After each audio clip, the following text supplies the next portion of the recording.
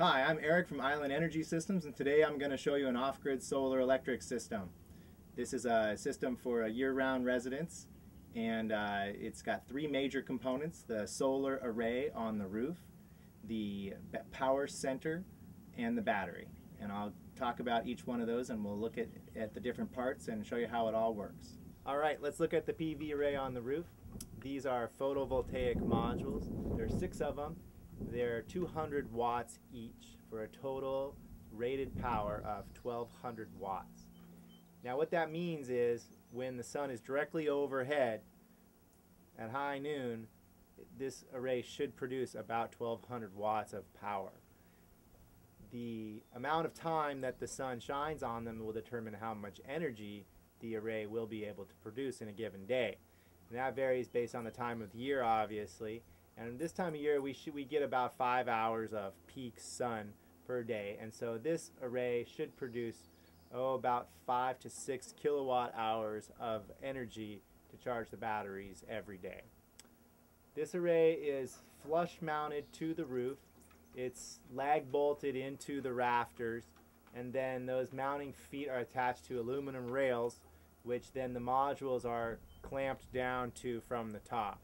The array is broken into 3 pairs of modules. Each of those pairs is wired together in series, and then those 3 sets are brought together in the combiner box there on the right side of the array, which combines the output of all of the modules into one set of conductors, one set of wires that carries the power down to the charge controller and into the battery. Next, we're going to go look at the power center, which has the charge controller and the inverter charger in it. The power center is composed of 2 major electronic components, and then this enclosure which houses circuit breakers and wiring. The PV charge controller is this box over here, and what it does is it takes the power coming from the solar panels on the roof and regulates that power and conditions it to charge the battery appropriately. It regulates the voltage, it watches the voltage of the batteries so that the batteries don't get overcharged, but it provides the right multi-stage charging to condition the battery and keep the battery in its best condition. Once the battery is receiving that charge then from the solar, and then this guy here is the inverter charger, which allows us to use the power stored in the batteries for running regular loads. And it's basically 2 components in one. The inverter means it can take the DC, the direct current energy stored in the batteries, and pull it from the batteries and create alternating current to run the loads. This one can run up to 2.5 kilowatts of AC loads continuously. And for starting motors and things that require a large surge current, it can go about twice that for a few seconds to get motors started, that kind of thing.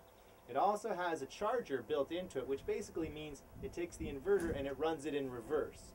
It has, if you have AC coming from a generator, you can turn on the generator, and then this will take the power from the generator and use that to charge the batteries, DC current appropriate to where the batteries are and what they need for fully charging.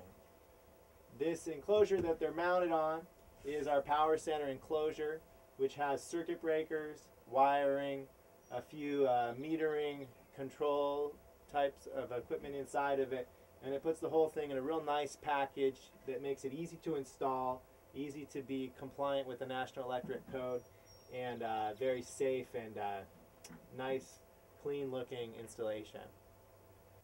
Okay, well that's it for the power center. So let's close it back up and we'll go inside and take a look at the battery. Alright, so here's the battery. This is a deep cycle industrial quality battery. It's composed of 12 2-volt cells, all wired in series for a 24-volt system voltage. These are very heavy-duty deep cycle batteries designed for long life and deep discharges. They're flooded lead-acid batteries. So that means that there is liquid electrolyte inside the batteries that it will be turned into hydrogen when the batteries are charging. When the batteries are charging, there's a chemical reaction in there that causes the hydrogen gas to be produced. So this box has a sealed lid which goes down on it to keep the battery gases from coming into the building, and it has a vent pipe which allows the gases to escape outside so that it doesn't create corrosive environment inside the building. Batteries are the element of the system that does require the most amount of attention from the system owners and occasional maintenance. Basically, for this system, what that means is just keeping an eye on the water and adding distilled water as necessary as some of that electrolyte is bubbled off and turned into hydrogen. So there you have it. That was a tour of an off-grid solar electric system. This is Eric from Island Energy Systems. Thanks for watching.